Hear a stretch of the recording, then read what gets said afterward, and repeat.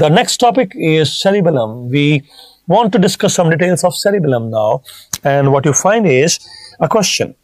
This question is asking us the function of spinocerebellar tract. When the question came, we thought that it is a physiology question and there could be multiple answers, but lately it has been identified that it is a direct question from Gray's Anatomy. Now, if it is a direct question from Gray's Anatomy, what is the answer? Because physiology books will give you multiple answers, one single answer will be given by Gray's Anatomy. So, triple answer according to physiology books and a single answer according to Gray's. Can this be the answer? Oh, why? Because this is the job of basal ganglia. Planning and programming of voluntary motor activity is basal ganglia. So, what is the answer then? Because there are three possible answers according to physiology books. The Gray's Anatomy says this is the answer: coordination of voluntary motor activity for. It is the coordination of voluntary motor activity for, say, walking in a straight line. Walking in a straight line. Actually, spinocerebellar tract carry the unconscious proprioception towards the brain. What is unconscious? Unconscious means it will not reach the conscious level cerebrum. It is stopping at the cerebellum level, unconscious level. So you're telling the answer is choice number B, coordination of voluntary motor activity. Yes. How do you do that? I want to walk in a straight line. So my lower limb should send some information, which is unconscious proprioception. So unconscious proprioception of the lower limb is carried by the spinocerebellar tract. Yes, to the cerebellum, not the cerebrum. And because it is going to cerebellum, it is unconscious level. If it goes to cerebrum, then you say conscious proprioception. But this is unconscious. What will happen if it is damaged? What? The spinocerebellar tract? Yes. Then there will be ataxia. What ataxia? It is cerebellar ataxia. How do you know it is cerebellar ataxia? Injury of spinocerebellar tract can result in cerebellar ataxia in coordination. How do you know it is in coordination? Because the patient is not walking in a straight line. Patient is not walking in a straight line. No, actually. Okay, let us discuss some more details, but the answer remains choice number B. Keep the answer as choice number B and look at this lady. It's a ballet dancer. Coordination of voluntary motor activity is quite unique and you need cerebellum there. Though you need basal ganglia for planning and the pyramidal system for execution, but cerebellum for coordination. So cerebellum for coordination of the voluntary motor activity, yes. And what if it is not coordinating? Then there is a problem. See, cerebellar ataxia is a problem where the patient cannot walk in a straight line, keep falling to the same side of the lesion, and some other features. Heel-shin test will become positive. What is that? Heel-shin test will become positive. Yeah, fine, but what is that? See, this man has cerebellar ataxia due to injury of spinocerebellar tract. And see how is it walking? Uncoordinated, clumsy movement. There is ataxia, ataxic gait. It is anterior lobe of the cerebrum which is involved. Now, if you say anterior lobe of the cerebrum involved and something wrong with the ataxic gait and some uncoordinated clumsy movement. What about the other components of the cerebellum? There's a posterior lobe also. What about that? See, first you talk about this same patient, your heel-shin test was positive. Yeah, what is heel-shin test? Actually, you have to tell the patient, move your heel straight on the shin. But this patient will not be able to move the heel straight on the shin. The heel goes here, here, here, here, here. Not going straight. Why it is not going straight? Because you don't know the position sense of the lower limb. Spinocerebellar tract is compromised. As spinocerebellar tract is compromised, I don't know the position sense of my lower limb. So my lower limb keep going in coordinated fashion. Zigzag. It is not straight. Heel-shin test is positive. And patient having cerebellar lesion, there are many things. Not only there is ataxia, but there is also nystagmus. Nystagmus. And when you say there is nystagmus, fine. Is there a resting tremor or? That is wrong. That is the answer. It is not resting tremor. Then what it is? See, in cerebellar lesion, it is not resting tremor. It is intention tremor. If you say it is intention tremor, can you tell me what is intention tremor then? Intention tremor means when I have intention of a movement, the tremor will come. Otherwise, there is no resting tremor. Means there is no resting tremor. No. And if the examiner is telling me, touch my finger, then there will be a tremor. Yes. Intention tremor. Normally, there is no tremor. So, you are telling that there is an intention of movement. Yes. And that time, there will be tremors. Yes. Okay, so this is the answer. Where do you see resting tremor? Resting tremors can be Parkinson's disease. And when you are talking about Parkinson's disease, it was some basal ganglia disorder, extrapyramidal symptomology, extrapyramidal symptomology. But resting tremor here, it is not fitting. So will there be a pass pointing? Yeah, pass pointing. You're asking the patient, touch your tip of finger with my tip of finger, but the finger goes like this and then touches. And then touch your tip of nose and now touching like that. So pass pointing is there, of course, but resting tremor is not there. See, this is how you do it. You have to ask the patient, touch the pen. Touch your nose. So when the patient is touching the nose or the pen, there will be a pass pointing. The finger will go beyond the pen and then touch the pen like that. Pass pointing. Anyway, cerebellum, let us look at some more details, the parts and their functions. Like we said, anterior lobe is there. There is a posterior lobe also. See, when you are talking about cerebellum, it is in the posterior cranial fossa. The cerebellum is in the posterior cranial fossa, and when you are looking at cerebellum, it will have some leaf-like appearance. Leaf-like appearance means foliated. It is foliated. Arbor vitae is the other name. Arbor vitae. So you are telling that it is leaf-like like this. Yeah, arbor vitae. And what else you want to know? Actually, do you remember that this is the fourth ventricle? So it is at the roof of the fourth ventricle. Yeah, okay, roof of fourth ventricle. What else? It is attaching to brainstem with some peduncles. There will be a superior cerebellar peduncle, middle cerebellar peduncle, and inferior cerebellar peduncle.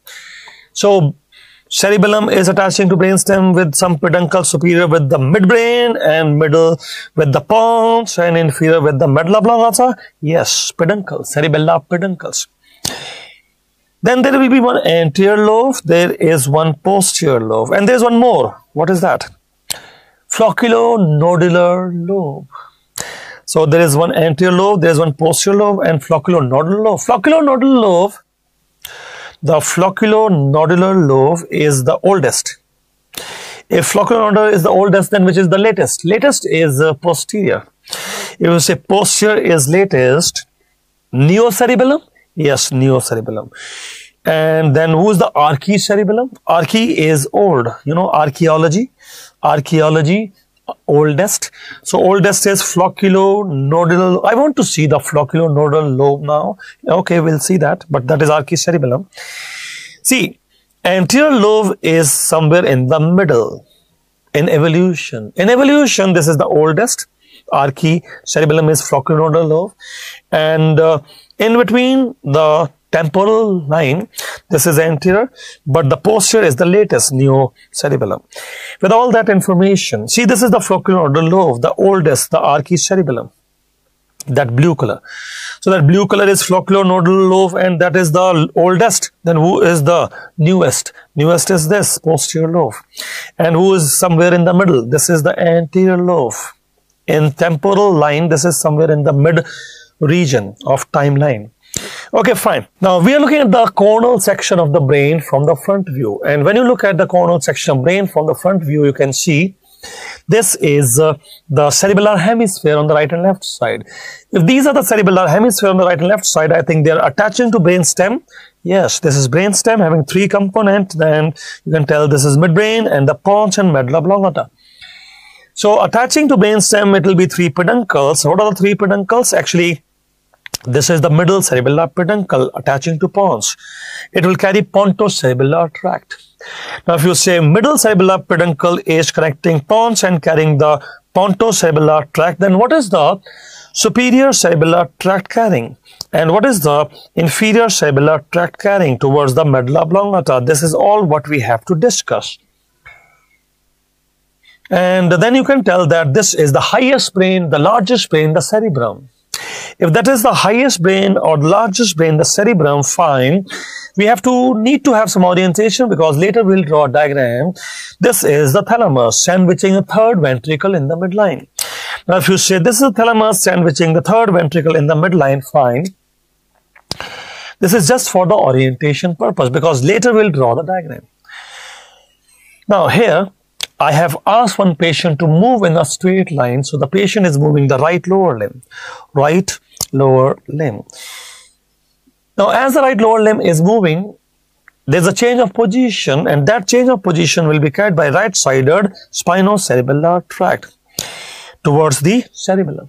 So as the patient is trying to walk in a straight line moving the right lower limb, the right lower limb is changing position. That proprioception will be carried by spinocerebellar tract to the cerebellum.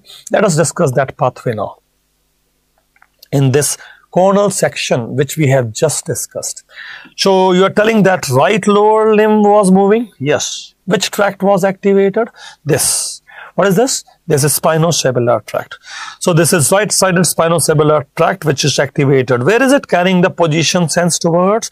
The position sense towards the same-sided cerebellum. And what is this peduncle use here? Spinocerebellar tract is using the inferior cerebellar peduncle. So you are telling spinocerebellar tract will use inferior cerebellar peduncle to reach the same-sided cerebellum. Now, the cerebellum will communicate with the opposite thalamus. And as the cerebellum is communicating with the opposite thalamus, it will be using which peduncle? Actually, this is called as dentatothalamic tract, coming from the dentate nucleus to the contralateral thalamus. So it is coming from dentate nucleus of the cerebellum towards the contralateral thalamus, the dentatothalamic tract. Dentatothalamic tract is using which peduncle? Of course, the dentatothalamic tract will use the superior cerebellar peduncle. And what is the thalamus doing? Thalamus is communicating with the left cerebrum. Which limb was moving? Right lower limb. But the information has been received by left cerebrum. Why the left cerebrum? Because left cerebrum should have the processed information of the movement of the right lower limb. As the right lower limb moved, the cerebellum was processing the information, and processed information comes to the left cerebrum. But why the left cerebrum should receive the processed information of the movement of the lower limb right side? Because it is the one which is having the corticospinal tract to move the lower limb.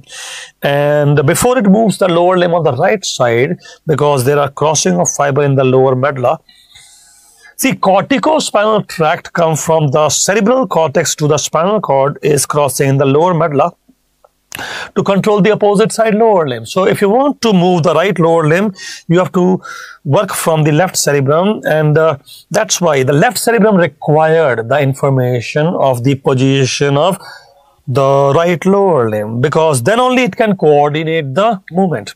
So corticospinal tract, part of the pyramidal system which moves the contralateral lower limb, which is right lower limb. You need coordination. Yes, coordination, and all this is important. This is what we are going to draw in a diagram now. But before you do all that, you see, cerebellar pathways are quite varied, and we will focus upon some and defocus from the others. So as you're doing it, we were telling this man to walk in a straight line. This is the right lower limb moving and right spinocerebellar tract is activated. You will understand that it is running ipsilaterally going to the same side of cerebellum. So you are talking about the dorsal, yeah, it is posterior or dorsal, right-sided. So right-sided dorsal spinocerebellar tract, or you can say right-sided posterior spinocerebellar tract, is running ipsilateral going to the same side of cerebellum. Is that so? Yes. And these are actually mossy fibers. They are mossy fibers. Remember that most of the fibers which enter the cerebellum are called mossy fibers. So there will be some more mossy fibers. Now, very few fibers are crossing the midline and start running as the ventral spinocerebellar tract. Anterior or ventral is same. You mean to say right lower limb was moving, but the information crosses the midline? Yeah, the movement of right lower limb, information crosses the midline and start running as the ventral spinocerebellar tract to reach the contralateral cerebellum. But then this contralateral cerebellum is telling, where are you coming? I am not your cerebellum. Go back to your own cerebellum, and it will go to the same sided cerebellum. You mean to say left cerebellum is telling that you should go to the right cerebellum? Yes. So there is a crossing and recrossing of fiber. Yes, actually, crossing of fiber is in the spinal cord and recrossing of fiber is within the cerebellum. Within the cerebellum. So within the cerebellum, there will be some crossing of fibers. Yes. Understand, here it is using the superior cerebellar peduncle to reach the opposite side cerebellum, and here it was using inferior cerebellar peduncle to reach the same sided cerebellum. You mean to say dorsal spinocerebellar tract uses the inferior cerebellar peduncle to reach the same sided cerebellum, and ventral spinocerebellar tract is using superior cerebellar peduncle to reach the opposite side of cerebellum. Yes, but later the fibers will cross the midline, and within the, it is not using any peduncle now, no peduncle here, because it is within the cerebellum the fibers are crossing. That is why if I have a tumor on the right sided cerebellum, where the clinical features will come? Cerebellar lesions are ipsilateral. So the problems will also come on the same side, ipsilateral problems. See, cerebellar connections are ipsilateral most of the time, and cerebellar lesions will give clinical features on the same side, ipsilateral clinical features. Maybe the fibers of the right lower limb change of position was going to the left side, but then again it came back to right side, ipsilaterally. Okay, with that information, we got one more question. This question is asking us, the marked cell is inhibiting which of the following structure? What is this? This is the 3 layers of the cerebellar cortex. If you say these are the 3 layers of the cerebellar cortex, what are the 3 layers? There is the outer molecular layer, there is a Purkinje layer, and then there is an inner granular layer. Okay, there is an outer molecular layer, there is a Purkinje. Are you talking about Purkinje cell here, the arrow mark? Yes, that is the point. Arrow mark is Purkinje cell, and then there will be some granular layer. So you are talking about the Purkinje cell here. Yes. How do you know it is Purkinje cell? You can identify. If you keep practicing MCQs, then you can identify. You have to practice the slides. Okay. So we are now going into details of the cerebellar cortex. Look at the cerebellum from the posterior view. To discuss the cerebellar cortex and the 3 layers in the cerebellar cortex. See, when you look at the cerebellum from the posterior view, you will find that it will have a vermis in the midline. Now, if that is a vermis in the midline, fine. What else is there? There is one anterior lobe. This color, anterior lobe. If you are telling that color is the anterior lobe, fine. Then there will be a posterior lobe also. Yes, there is a posterior lobe also.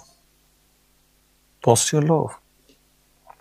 So you're telling that there is one anterior lobe and there is a posterior lobe, and then there is a midline vermis connecting the 2 cerebellar hemispheres. Yes, you can say that there is a vermis connecting the 2 cerebellar hemispheres. There is anterior lobe. Which one is more latest? Actually, posterior. We have learned that posterior lobe is neocerebellum. It is more latest in evolution, and anterior lobe is old in evolution. Okay, which is the oldest then? If you say oldest, we will find out. But remember, there is a primary fissure which is separating anterior from the posterior. So you are telling that there is some primary fissure here? Yes. There is some primary fissure here. Yes, that is a primary fissure. And this primary fissure is separating anterior and posterior lobe. Yes, that is a primary fissure. Where is the flocculonodular lobe then? That we will discuss. But here, as you're talking about the posterior view of the cerebellum, take a cornal section. Why? To see the deep cerebellar nuclei. So you are taking a corner section to see what? The deep cerebellar nuclei. Deep cerebellar nuclei, who are they? They are actually D, E, F, G. What is this D, E, F, G, deep cerebellar nuclei? We'll discuss that. But can you see there is this arbor vitae? What is arbor vitae? Actually, there is some white matter coming and then going into the folia of the cerebellar cortex. This leaf-like thing is folia. So that leaf-like thing is folia, and there is some white matter, arbor vitae, coming into the folia like branches of the tree. Yeah, like that. Okay. Tell me about the deep cerebellar nuclei now, and tell me about the 3 layers of cerebellar cortex. As you are talking about the 3 layers of cerebellar cortex, you have to discuss the 4 nuclei of the cerebellum also. See, deep cerebellar nuclei, as you discuss, DEFG. D is for dentate nucleus. It is the most lateral. If you say D is for the dentate nucleus, the most lateral, then what is E for? E is emboliform.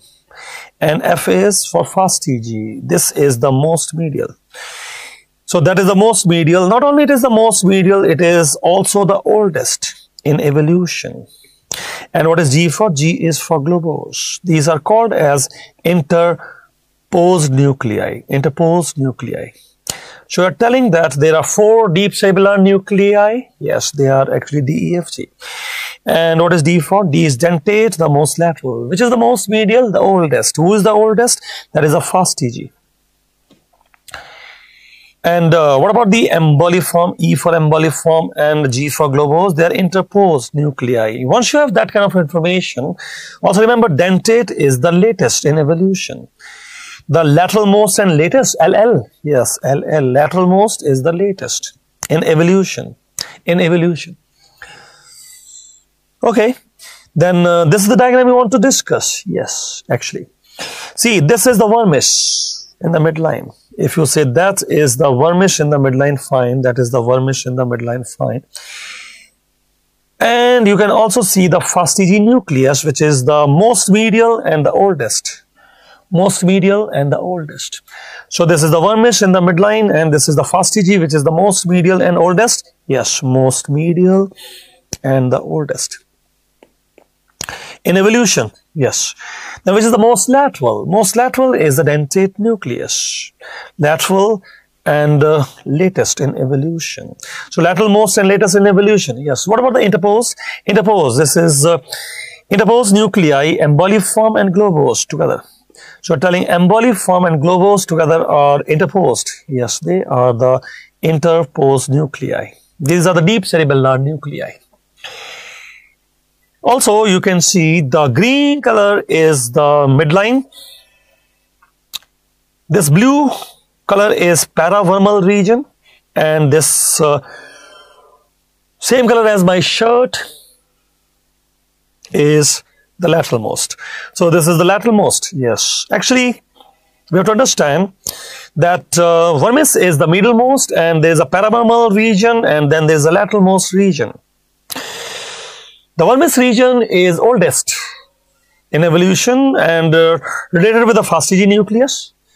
The lateral region is latest in evolution, related with the dentate nucleus, and this blue color is paravermal region is related with the interposed nuclei. Whose interposed nuclei? That is globose and the emboliform. Like that. So just have some idea regarding that. And you have to understand, we were fish sometime back in evolution. It gave us the fastigiae nuclei. So we got the fastigiae nuclei from fish in evolution. Yes. Then we were developing into reptiles, amphibians, and then we became mammals. So first we were fish in evolution, yes. Then we became reptile, amphibians, yes. Now we are mammals, yes. So what about mammals? Mammals got the latest or lateral most nucleus. Who is that? Dentate. So mammals have got lateral most latest, the dentate nucleus, yes, in evolution. And what about the aves? The birds. Birds. Actually, evolution came like this and divided. So fish amphibian, reptiles, and after that, mammals and birds. Mammals and birds. So we are mammals. And birds go there. Anyway, we are moving further. I have told you, Wormish is in the midline. It is the oldest. Paravermal region is intermediate, and the lateral is the latest in evolution. Lateral is related with the dentate nucleus. You can see the arrow mark here. And the midline is related with the fastigiae. You can see the midline here. And then if you're telling interpose, then they are intermediary in evolution. So you're telling that oldest is the Wormish, and it is the fastigiae nucleus. It is, we got it from fish and evolution. Yes, maybe this we got from the amphibian reptiles, and this is the mammalian nucleus, which is dentate nucleus. Now with that information, you see, this is the fissure we were talking about.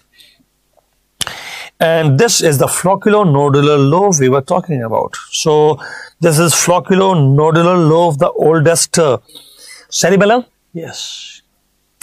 This is the flocculonodular lobe, and that is the oldest cerebellum.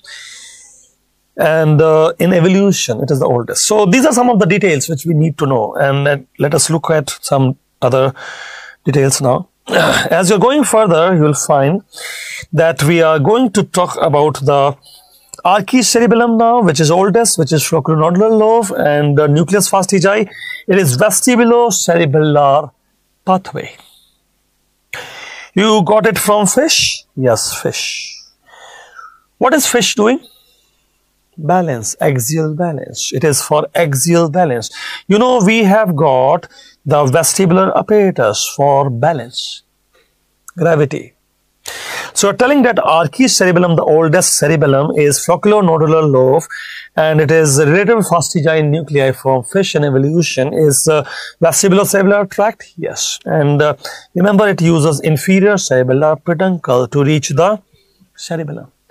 So it is also using inferior cerebellar peduncle along with that dorsal spinocerebellar tract. Yes, there was some dorsal spinocerebellar tract which we will discuss again, but it is for maintenance of equilibrium.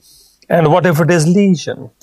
If it is lesion, then there will be problems of equilibrium. Can you show some patient regarding that? Yeah, see here. There will be a patient here. I'll show you this patient. So you're telling that this patient has something wrong with flocculonodular lobe? Yes. There is a truncal ataxia, and so you're telling that something wrong with flocculonodular lobe, and there's some truncal ataxia. There's a wide base gait. Why wide base gait? Because they have a feeling of falling down. So wide base gait. So this is about the oldest fish. Tells us about the axial balance. Yeah, that is the point. Then what about the second one? If you are talking about the second one, it will be here. What is that? Actually, it is paleocerebellum, which is somewhere in the midline, in the timeline. Not oldest, not newest, somewhere in the middle. And it is anterior lobe. If you remember, we have discussed one patient with anterior lobe. The heel shim test was positive, and patient could not walk in a straight line, if you remember. So it is nucleus interpositus, actually, and which is globose and the emboliform, and the tract is spinocerebellar. If you remember, we have discussed spinocerebellar tract is important for coordination also, walking in a straight line. And then if it is damaged, then you cannot walk in a straight line. That will be a problem. Let us look at the patient. Paleocerebellum is somewhere in the mid of the evolution, and it is anterior lobe plus those nucleus interpositus and spinocerebellar tract. I told you, where is the dorsal spinocerebellar tract moving? Maybe this or maybe this. Both of them use inferior cerebellar peduncle. So dorsal spinocerebellar tract or vestibulocerebellar tract, they use inferior cerebellar peduncle. Now, as you are talking about the lesions, you will find the patient was something like this. This was your patient, if you remember. Could not walk in a straight line. There was a problem with coordination, and heel shim test also became positive. It is a problem of anterior lobe. There's a gait ataxia. What about the third, the most latest cerebellum? If you say third or the most latest cerebellum, then it is here. What is that? That is the neocerebellum, the most latest, and it is the posterior lobe, and then it is the dentate nucleus, and it is the cortico-pontocerebellar CPC pathway. What is CPC pathway? See, the most latest is neocerebellum, and it is involving the posterior lobe, and it is the nucleus, dentate nucleus, the most latest and lateral most, and it is the CPC pathway. What is CPC pathway? Cortico-pontocerebellar. From the cortex you have the pons, and from the pons it is to the cerebellum, cortico-pontocerebellar, CPC pathway. And what is it for? Smooth performance of voluntary movements. Smooth performance of voluntary movements like what? What if it is lesion? If it is lesion, then you will find the patient is in front of you now. See here. This is the patient. There will be intention tremors. See, this is the latest cerebellum, posterior lobe, and there will be intention tremors.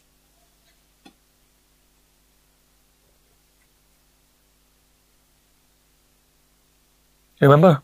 So that intention tremor is a feature of cerebellar lesion, and it is posterior lobe, the most latest, or the, you can say neocerebellum basically.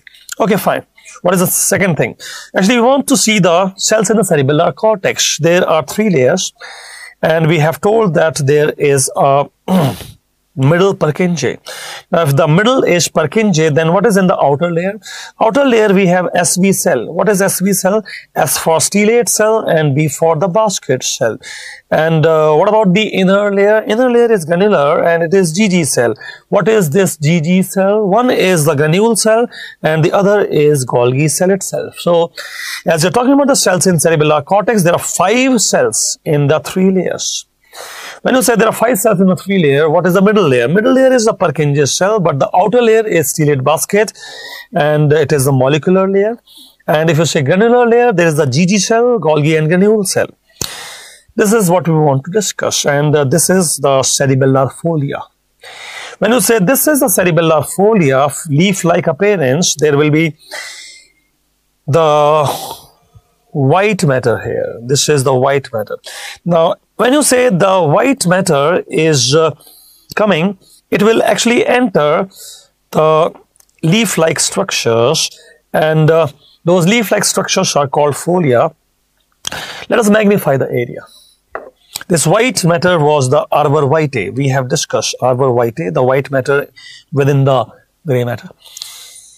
So what do you want to know? What I want to know is that there is an outer molecular layer, and there's a middle Purkinje cell layer, and then there is this inner granular layer. You have magnified the folia, yes, and this is the arbor vitae. This is the arbor vitae. So that is the gray white matter within the gray matter. Yes, arbor vitae. Okay, can we still magnify this diagram? Yes, you can. But this is the cerebellar cortex, where you have the 3 layers and 5 cells, and as you magnify, you see there is an outer molecular layer, there is a middle Purkinje layer, and there is an inner granular layer, and this is the outer molecular layer, this is the Purkinje layer, and that will be the granular layer. So we'll still magnify, and when you still magnify, you'll find here this is the molecular layer. There you will have the stellate and basket cell, and this is the Purkinje layer. Now you should be able to identify Purkinje cell like flask-shaped cells with the multiple dendritic processes. So flask-shaped cell with multiple dendritic processes, yes, towards the molecular layer. So telling that the Purkinje cell is in the middle layer and they have multiple dendritic process towards the outer molecular layer. Yes, towards the outer molecular layer. That is how you identify Purkinje cells. With all that information, we are looking at some afferent fibers into cerebellum. Actually, cerebellar circuitry. And when you talk about cerebellar circuitry, there are questions coming. Cerebellum is a big topic and a lot of questions come at various levels. So we want to discuss almost everything out of it, and there are some climbing fibers. They are climbing to reach the Purkinje cell. Now, if they are climbing to reach the Purkinje cell, they are excited to Purkinje cell, but to reach the Purkinje, they will use the inferior cerebellar peduncle. There they will be crossing the midline also, and they come from the inferior olivary nucleus. That is why they are also called olivocerebellar tract. Means there are some climbing fibers which will come from the inferior olive nucleus in the medulla oblongata. In the medulla oblongata, you have the inferior olivary nucleus, and that is sending some fibers to cerebellum. That is why it is called olivocerebellar tract, and is passing through the inferior cerebellar peduncle, crossing also to reach the Purkinje and excite the Purkinje. There are other set of fibers also. They are called mossy fibers, and we have to understand that there are two types of incoming fibers, mossy and climbing, though mossy are predominant. So predominantly the mossy fibers and very few climbing fibers. So climbing fibers are very few, and mostly they are mossy fibers. What about the mossy fibers then? Let us look at the details, but this is the diagram we have to draw. But before you draw the diagram, you have to discuss what you are supposed to draw. First of all, you can tell this is inferior olive nucleus in the medulla oblongata. If that was the inferior olive nucleus in the medulla oblongata, it was sending some climbing fibers. And where are the climbing fibers going? Those climbing fibers were actually going towards the Purkinje cell and exciting the Purkinje cell. So inferior olive nucleus in the medulla oblongata will give climbing fibers which will be stimulating the Purkinje cell. Is that so? What about the mossy fibers? Because these are very few. These are very few. And you told it is using some inferior cerebellar peduncle. Yes, inferior cerebellar peduncle they use. Now, there are actually 3 layers and 5 cells. We have to discuss now the 5 cells in the cerebellar cortex. When you're talking about the 5 cells in the cerebellar cortex and their circuitry, you will understand that stellate and basket are there in the outer molecular layer. And if you are talking about the Purkinje cell, then it is in the middle layer. Purkinje cell are in the middle layer. And if you are talking about the GG cell, that is granule and Golgi cell, GG cell, then they are actually in the inner granular layer. They are called granular layer because granule cells are there, inner GG cell. Now, you see, Purkinje cells are in the middle layer, and they are the chief efferent of the cerebellar cortex, because there are 5 cells. Only Purkinje cell is the only efferent of the cerebellar cortex. This question comes in the cerebellar cortex. There are 5 cells, but only 1 cell can send information away, and that is called the Purkinje cell. Just some questions there. Now, this was the inferior olive nucleus, and it was sending the climbing fibers to stimulate the Purkinje cell. But climbing fibers are very few in number. Mostly we got the mossy fibers. We talk about mossy fiber now. See, mossy fibers come from many sources. I'll discuss 3 of them: vestibular, spinal, and CPC fiber. Vestibulocerebellar for balancing, spinocerebellar for that coordination thing, and CPC fiber, corticopontocerebellar fibers. They're all passing through, see, vestibulocerebellar inferior, spinocerebellar inferior, but there is also few fibers passing superior. If you remember, we have discussed 2 of the cerebellar tracts. Dorsal is in the inferior, ventral was in the superior, and then we have the middle cerebellar peduncle where we have decussation of the, see, this is pontocerebellar tract. If you remember, we have discussed pontocerebellar tract are in the middle cerebellar peduncle. Beginning of the discussion, we have told pontocerebellar because middle cerebellar peduncle is connecting pons with cerebellum. So pontocerebellar tract. Anyway, remember, mossy fibers are excitatory on the granule cell using some glutamate. So they are excitatory to the Purkinje again. Yes. Climbing fibers are also excitatory. Yes, they were. also excitatory. Now with that information, I am telling one person to walk in a straight line, and as he is moving his right lower limb, the right-sided dorsal spinocerebellar tract is activated. As the right-sided dorsal spinocerebellar tract is activated, let us discuss the circuitry now. Right lower limb has moved and right-sided dorsal spinocerebellar tract is activated. As the right-sided dorsal spinocerebellar tract is activated, it will give you the mossy fibers, and those mossy fibers are going to synapse in the granule cell and excite the granule cell. Now, as the granule cells are excited, they themselves will have some parallel fibers, and using the parallel fibers, they are going to excite the remaining four cells. So you mean to say, if once the granule cells were excited by the mossy fibers, then the granule cell themselves have some parallel fibers to excite the other four cells. What are the other four cells? They are the stellate basket in the outer layer, Purkinje in the middle layer, and granule in the inner layer. Name.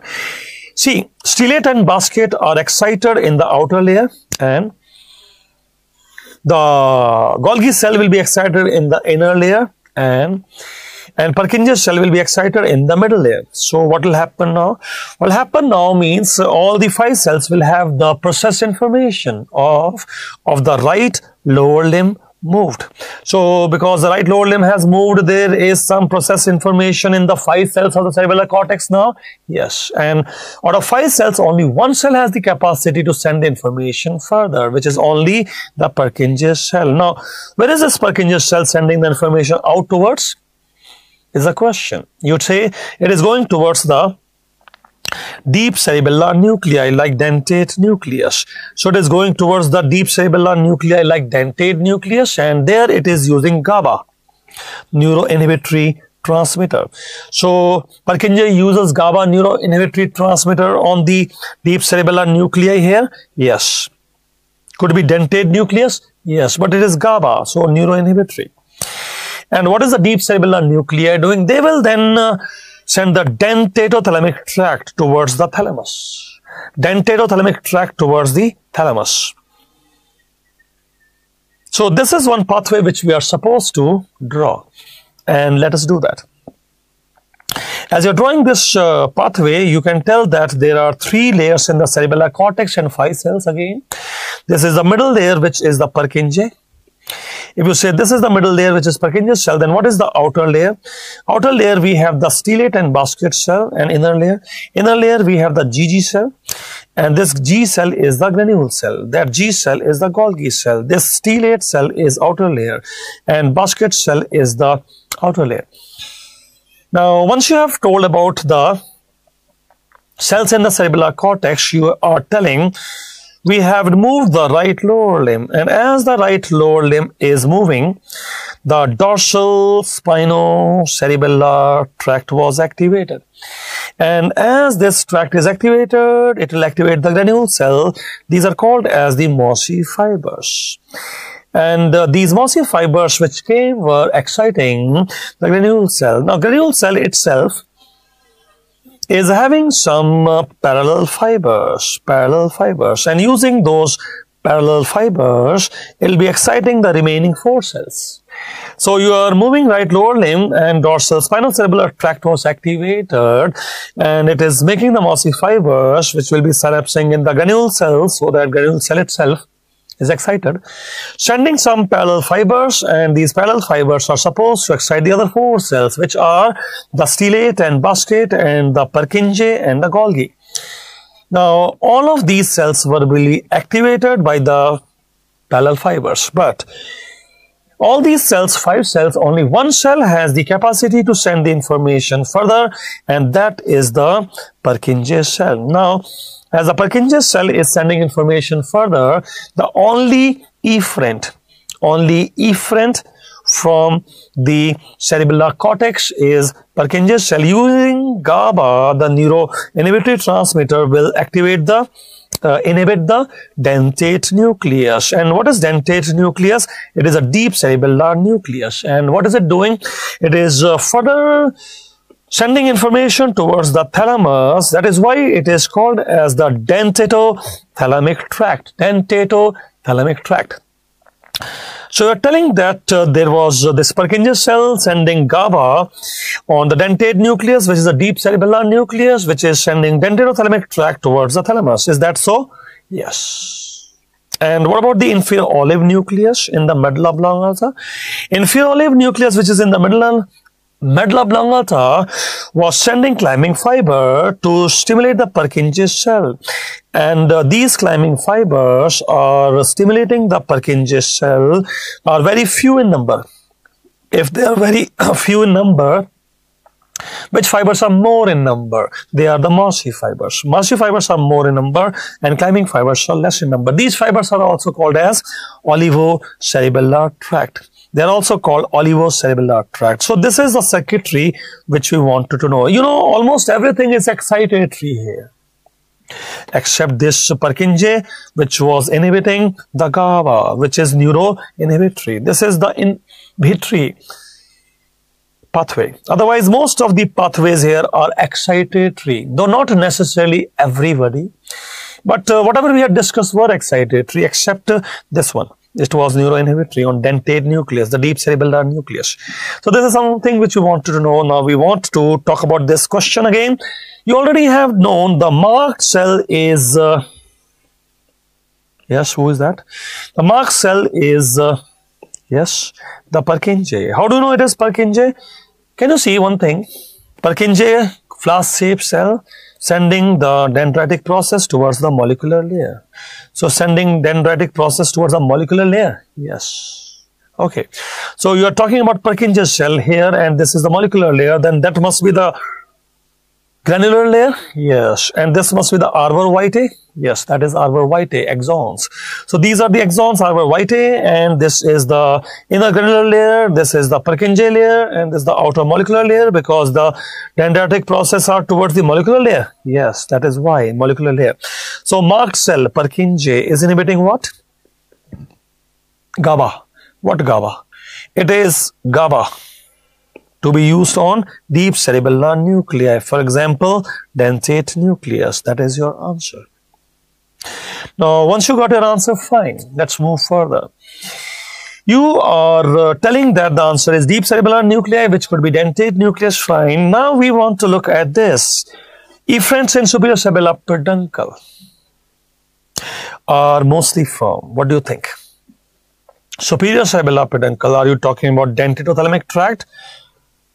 Yeah, dentato-thalamic tract. If you said dentato-thalamic tract, then I'll tell you. It came from dentate nucleus. And what is dentate nucleus? That is the deep cerebellar nucleus. So that is the answer. Yes. Efferent and superior cerebellar peduncle are mostly dentato-thalamic tract. And they came from the dentate nucleus, which is a deep cerebellar nucleus. So that is the answer. Yes. Okay. We'll keep the answer then. If that is the answer, fine, but I need more details of dentato-thalamic tract, these peduncles, the pathways. And if you want to discuss all that, then what you need is one more question. This question is asking efferent from cerebellum. Now, if you say efferent from cerebellum, no problem. We have just discussed dentato-thalamic tract. That was the efferent. So dentato-thalamic tract was efferent. Yes. Where it came from? No problem. It is the deep nuclei, the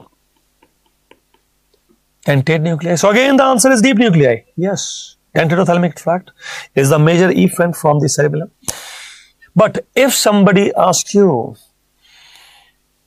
Purkinje cell, then when will you answer Purkinje? Purkinje can be my answer only if somebody asks me efferent from cerebellar cortex. Cerebellar cortex. If somebody asks me efferent from cerebellar cortex, then I will say Purkinje cell. So see the difference. A question can ask you efferent from cerebellar cortex. That time your answer will be Purkinje, because it is the only cell which is giving efferent. But this question was just asking cerebellum. So somebody asking cerebellar cortex, you may answer Purkinje. But this question was asking cerebellum, so answer should remain dentate nucleus or deep nuclei. See, a single word can change the answer. Be careful. Here the answer is deep nuclei, dentate nucleus. Now, cerebellar pathways and the peduncles we have to discuss.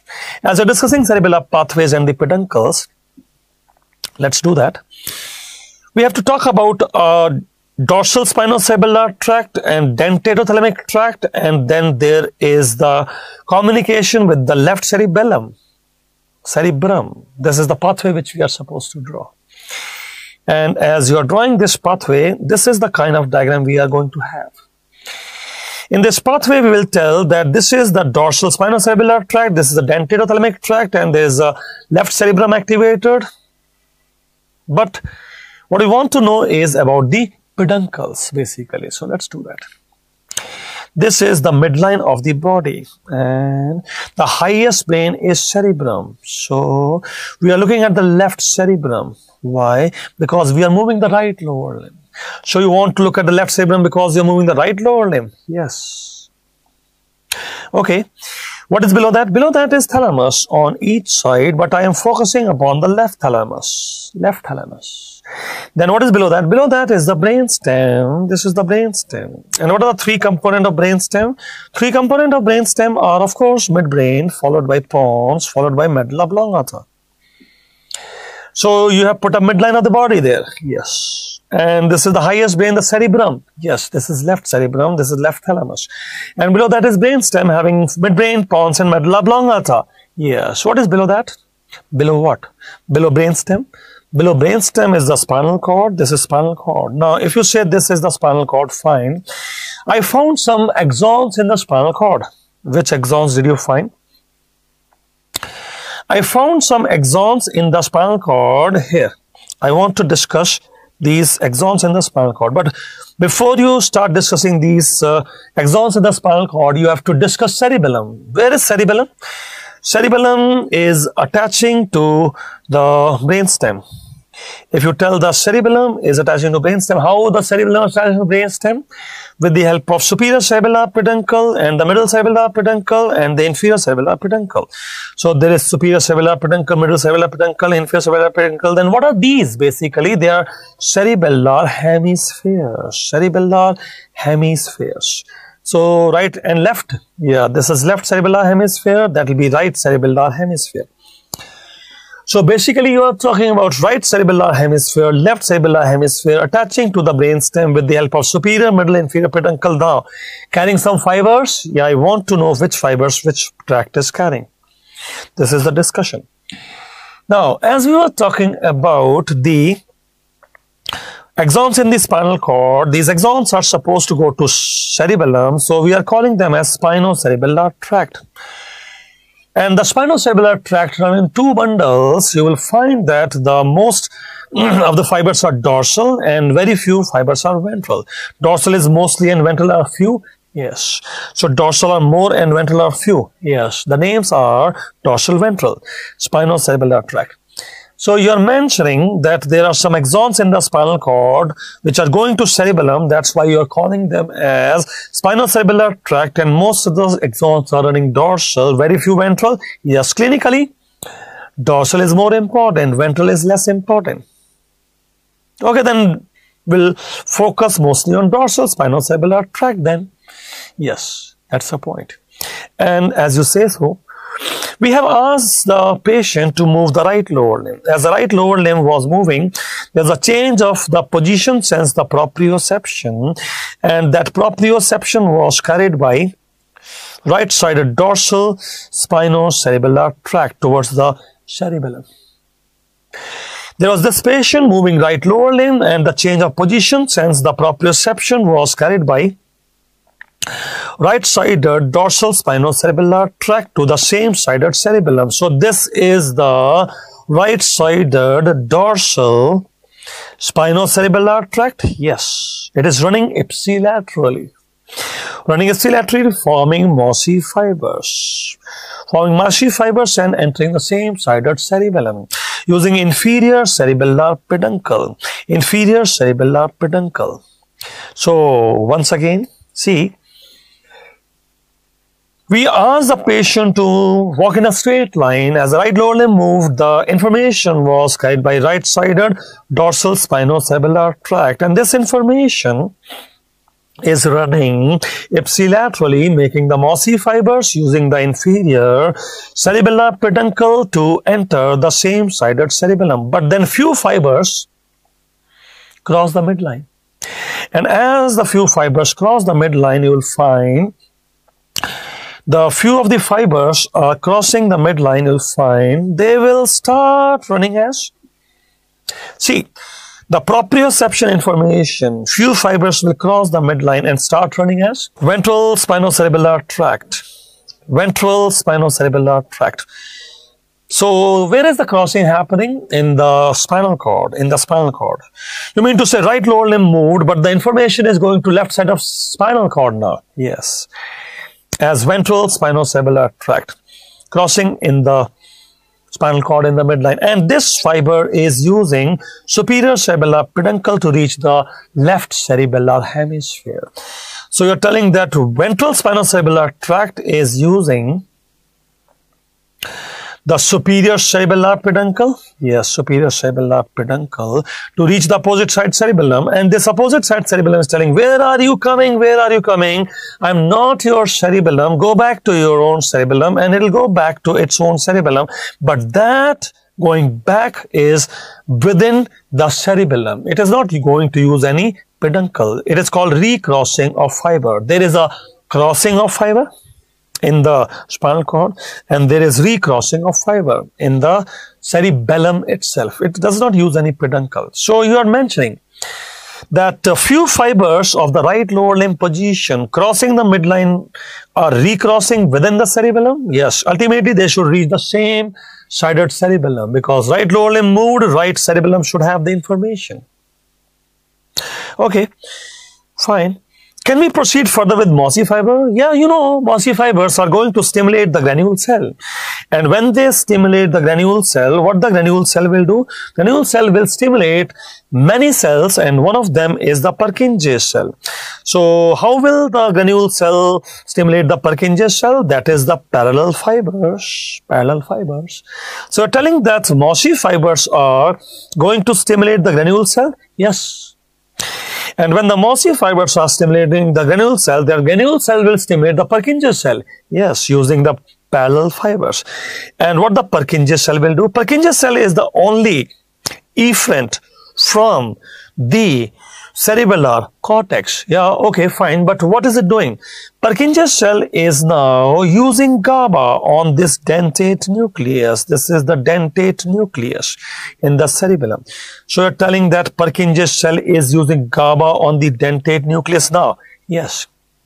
See, what we are telling is mossy fibers, dorsal spinocerebellar tract, is stimulating the granule cell, which is using parallel fibers to stimulate the Purkinje cell, and Purkinje cell is inhibiting the dentate nucleus using GABA. And what is the dentate nucleus doing? Dentate nucleus is using superior cerebellar peduncle to reach the opposite sided thalamus, dentatothalamic tract, if you remember. So you're telling that dentate nucleus now is using superior cerebellar peduncle. Yes, superior cerebellar peduncle. So dentate nucleus is using superior cerebellar peduncle so that it will come and go to the thalamus on the opposite side. Yes, actually, as it is going to the opposite thalamus, it is passing through the red nucleus in the upper midbrain, and passing through the red nucleus in the upper midbrain. This pathway has a name which is called as dentatothalamic tract, full name. You mean to say dentate nucleus, which is using superior cerebellar peduncle and communicating with the opposite thalamus, contralateral thalamus, is passing through some red nucleus in the upper midbrain. Yes, and because it is passing through red nucleus in the upper midbrain, that pathway is called dentatothalamic tract. Yes, dentatothalamic tract. Okay. Using superior cerebellar peduncle, fine. What is this thalamus doing? It is communicating left cerebrum. And what is the left cerebrum doing? Left cerebrum has the process information now for the movement of the right lower limb. So as the right lower limb has moved, the information proprioception was processed by cerebellum and sent to the left cerebrum, because it is the left cerebrum which is supposed to move the right lower limb. And how the left cerebrum moves the right lower limb? Using the pyramidal tract, corticospinal tract. So you are telling that the left cerebrum must have the processed information of the movement of the right lower limb? Yes. And then only it can control it properly by corticospinal tract to the pyramidal tract? Yes, which crosses in the lower medulla. Crosses in the lower medulla. Corticospinal tract will cross in the lower medulla and then control this lower limb. And for coordination of voluntary motor activity. Coordination of voluntary motor activity. What if I have a lateral medullary syndrome? What is that? Lateral medullary syndrome. You mean to say Wallenberg syndrome? Yes. You mean to say ischemia, lateral medulla? Yes. If you have lateral medullary syndrome, Wallenberg syndrome, then the spinocerebellar tract is damaged and there will be cerebellar ataxia. What is cerebellar ataxia? Heel shin test will become positive and patient cannot walk in a straight line. So understand, when there is a lateral medullary ischemia, Wallenberg syndrome, spinocerebellar tract is gone. So the patient don't know the position sense of the lower limb. So heel shin test will become positive and cannot walk in a straight line in coordination. Cerebellar ataxia is in coordination. Okay. What about that CPC fiber? You were talking about some CPC fiber? Yes, it is a feedback mechanism and this is the CPC fiber. There's a feedback mechanism, it is CPC fiber. What is CPC fiber? Cerebellar tract. So this is pons. Yeah, this is pons, of course. Okay, so you're telling this is the CPC fiber. Yes. That is cerebellar tract. Yes. I think it is using middle peduncle. Yes, because pontocerebellar tract. You see, pontocerebellar tract. Okay, pontocerebellar tract, middle cerebellar peduncle. Fine. This is the CPC fiber. Yes. So you have to understand that the left cerebellum is sending fibers to the pons, which is crossing the midline, and using the middle cerebellar peduncle. These are also mossy fibers. They are also mossy fibers. So they will excite the granule cell. Yes. It's a feedback mechanism. Then the granule cell will excite the Purkinje cell, will inhibit the dentate, will be now going to cerebrum and again loop mechanism. Yes, it is a feedback mechanism actually. So, cerebrum is talking about cerebellum, yes, and cerebellum is talking about cerebrum, yes, they keep talking with each other, feedback mechanism. Cerebro-pontocerebellar tract using middle cerebellar peduncle. Now, one more thing we have to remember, if you remember, we have discussed there is a inferior olive nucleus in the medulla, and that inferior olive nucleus in the medulla is sending the climbing fiber to the Purkinje cell, if you remember. So you're telling that inferior olive nucleus in the medulla is sending some climbing fiber to the Purkinje cell? Yes. And they are called olivocerebellar tract. These are the climbing fibers. And they are also called as the olivocerebellar tract. So you're telling that in the medulla oblongata there is some inferior olive nucleus, and which is sending some climbing fiber towards the Purkinje cell using which peduncle? The inferior cerebellar peduncle. So in the inferior cerebellar peduncle you have one set of mossy fiber and one set of the climbing fiber. Who is the mossy fiber? Mossy fibers, you already know, is dorsal spinocerebellar tract. That is the mossy fiber. Then who is the climbing fiber? Climbing fiber is, of course, olivocerebellar tract.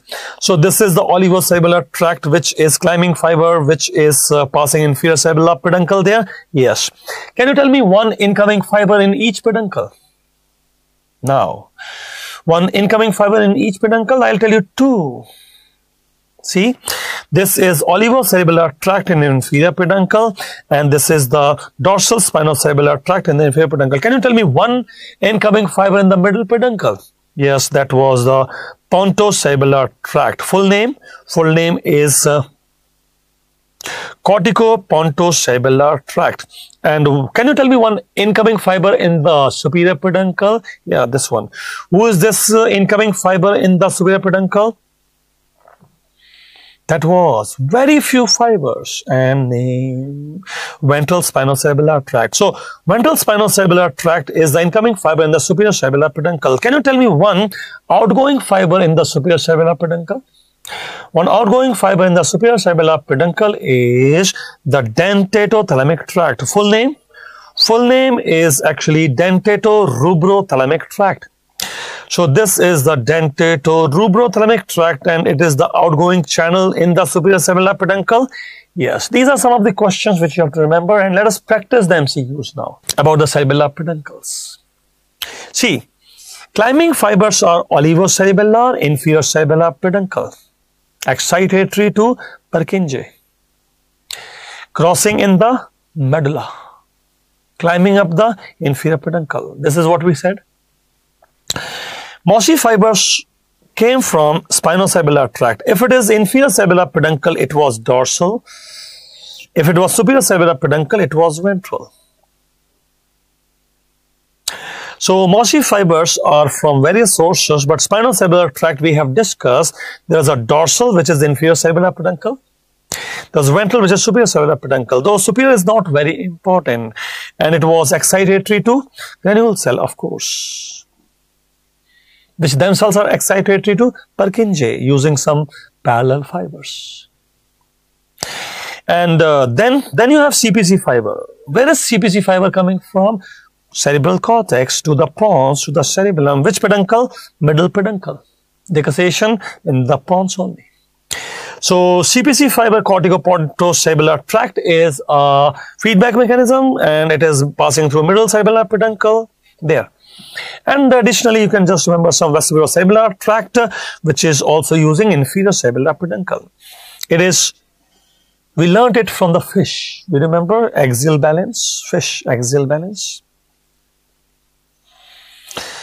Okay, with that information, you are looking at this question asking, tract not present in inferior peduncle.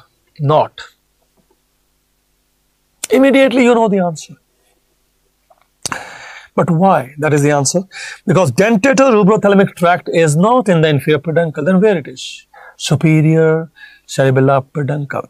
Then what about the dorsal spinocerebellar? Of course, dorsal spinocerebellar is in the inferior cerebellar peduncle, forming mossy fiber.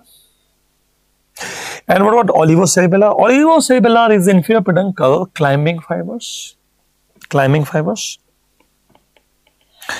And what about the cuneo-cerebellar? Actually, cuneo-cerebellar is the upper limb proprioception. And if you say it is the upper limb proprioception, it also uses inferior cerebellar peduncle. See, lower limb proprioception is dorsal spinocerebellar tract, and upper limb proprioception is cuneo-cerebellar tract. But both use the inferior cerebellar peduncle. If you want to know the position sense of upper limb, you use cuneo-cerebellar tract. But that is also using inferior cerebellar peduncle. So is it okay here? Yes, that is okay. Problem is with, see, cuneo-cerebellar upper limb proprioception using inferior peduncle, no problem. Problem is with that. So cuneo-cerebellar carry proprioception of the upper body, run via cuneate fasciculus, accessory neuroanatomy is never-ending quest. So cuneo-cerebellar tract carrying some proprioception of upper body to the cuneate fasciculus. What is all this? What is happening? Sometimes even I wonder what is happening. Anyway, don't bother here. Just tell me the answer. Answer is dentatorubro-thalamic tract. And then there is this question, PGI Chandigarh question, triple repeat, asking what is not present in the inferior peduncle. And by this time you will know mostly what is the answer. Multiple answers can be there, PGI Chandigarh. So what do you think the answer is? See, in this question, these are my answers immediately. Why? Because pontocerebellar tract is present in the middle cerebellar peduncle, not the inferior, and the anterior spinocerebellar tract, which is ventral spinocerebellar tract, is present in the Superior cerebellar peduncle, not the inferior. This question is on inferior peduncle. So these are the answers. Yes. What about the cuneocerebellar? We just said upper limb proprioception, inferior peduncle. What about the dorsal spinocerebellar? Dorsal spinocerebellar, you don't know. It is inferior peduncle. What about the vestibulocerebellar? The fish thing, axial balance, inferior cerebellar peduncle. So somehow we have managed the information, which is too much, enormous for the human brain. There's a chance that we will have short circuit now, though the cerebellum is over. But by this time, you must be having some short circuit in the brain. Too much of information. But it is important. We have to deal with the questions. So we'll keep these answers. Yes, they are the exceptions. They are the answers. Pontocerebellar is in the middle cerebellar peduncle, not inferior. Anterior spinocerebellar tract is superior cerebellar peduncle, not inferior.